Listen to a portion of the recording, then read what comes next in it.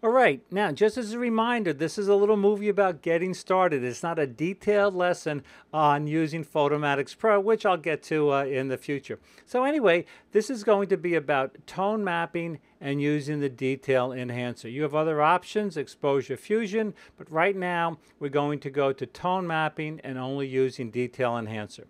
Down here on the bottom, we have different presets. Now, if I had a picture of an old car in a junkyard outside, I might choose the grunge preset.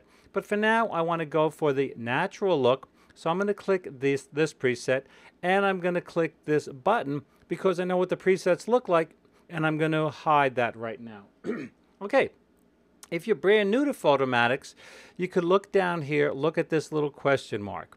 And this is really cool because when you hold your stylus or your mouse, I'm using a stylus right now. If you hold your stylus or your mouse over a slider, it tells you down here in this box what's going on, what the slider does. So if you're new to Photomatix, even if you need a refresher, click that little question mark, then you'll see exactly what's going on here. But I'm going to close that right now. All right. I'm going to, and whoops, let me close that. I'm going to move this over here, move this over here. By the way, we can zoom in to a picture like this, or if we just hold our stylus or cursor inside the picture, we can magnify an area of the picture. This is kind of cool. Pepsi inside, Coke outside. Okay, so what I like to do is I like to start with the white point slider and the black point slider. This, I think, is for me, again, everyone does things differently in photography and in software. This is how I like to start, with the black point slider and the white point slider moved all the way to the left. What I do then is I move this slider to the right until I start to lose the highlights, and then move it back to the right, then move it back to the left just a little bit to make sure I'm preserving those highlights. Because if you lose the highlights, you're really kind of losing the benefit of HDR. I do the same thing with the black point slider. If I move the black point slider all the way to the right, you see my shadows get blocked up. So again, I start with these, move to the left, move them to the right, and again, because my monitor is calibrated, I know I'm going to get in my print what I'm doing here. I'm going to move the black point slider this way and move it back just a little bit. So after I've adjusted my black point and my white point slider, then I'll go up to strength. Also, I start with this moved all the way to the left.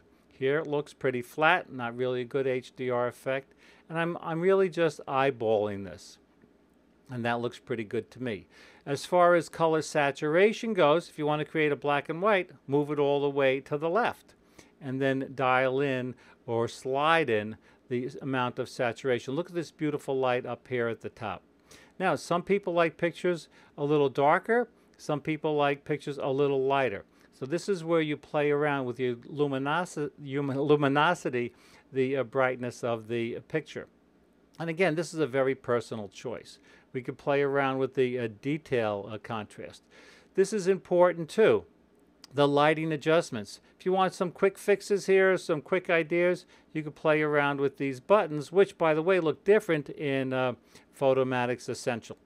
But because I want that natural look, I want to play around with the slider.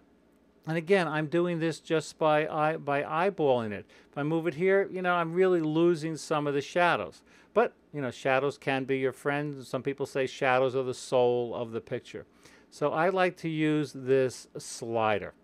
If we move down here, we see we have advanced options. We're not going to go into these advanced options right now, again, because this is really a beginner movie.